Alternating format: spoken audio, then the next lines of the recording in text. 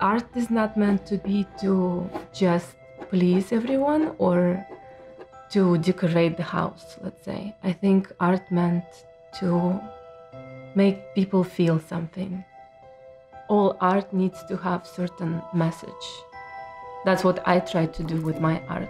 I try to have a strong message in each of my paintings, because that's my way of communication with the world.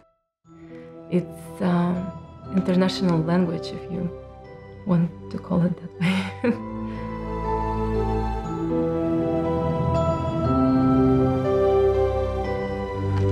It starts with the feeling, with an emotion that I go through at the moment. I think that's the main power of inspiration, and it's just when I find the right elements.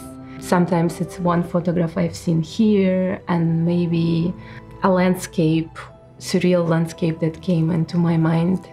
They come together and they help me to show the emotion through subjects, let's say. It's hard to explain. It's a lot of daydreaming too. Halo is one of the elements that you can see in most of my paintings. It's the element I try to keep and be recognized by.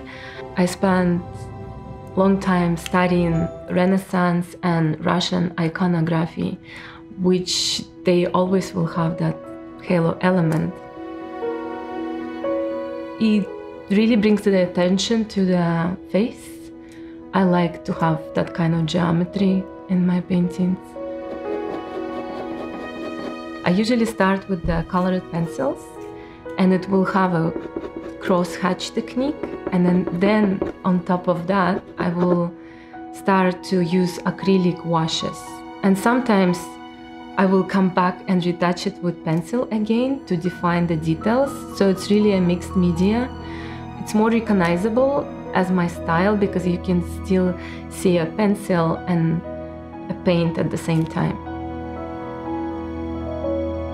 I love gold and silver leaf. I think it creates that shine that makes it more interesting in a way, or it will create another dimension of the painting. It really helps for a main element to stand out when I use a background of silver or gold leaf.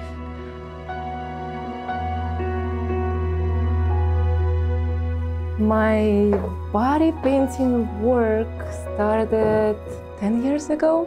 It's a different medium. You paint on a skin, on like a human. There is some magic to it. I think for every person, I keep hearing this kind of feedback that it helped them to love themselves more, love their body more. It's not my main focus, but I love to do it sometimes. If I had all the time in the world, I would probably spend so much more time on my paintings, because I'm a perfectionist, so I always will try to make it better. I mean, when I have to stop, I stop and I make my peace with it, even if it's not exactly as I wanted. But that part of letting go is easy for me now. It was not always this way, but I think over years it comes with professional skill of letting your paintings go.